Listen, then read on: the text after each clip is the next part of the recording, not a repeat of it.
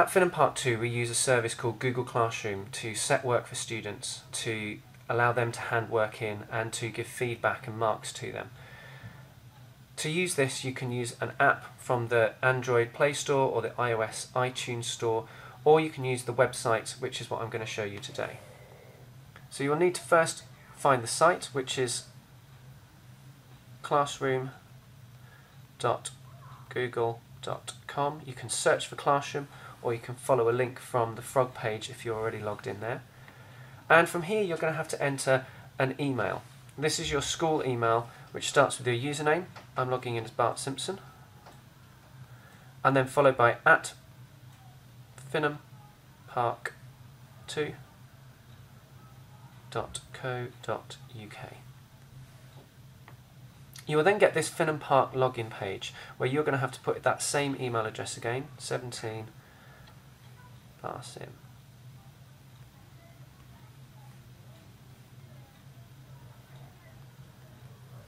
And then a password, which is the same password that you log into school computers with. And when I sign in, it takes me straight to my Google Classroom homepage.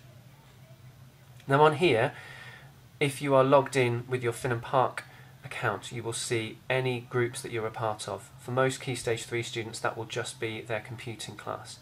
If you're logged in with a Google account already, for example you have a Gmail address, it may not show you these accounts, it may not allow you to do this.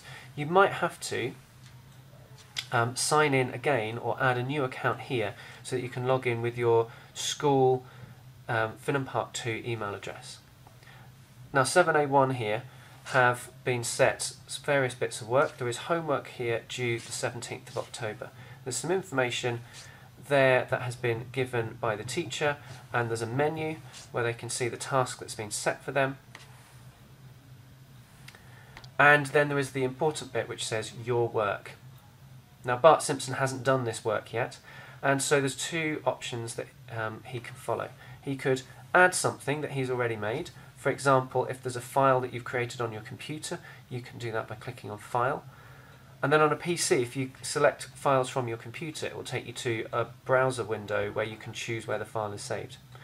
On a mobile device, it gives you some different options, like take a photo or video. Now this is perfect if you've done something on paper.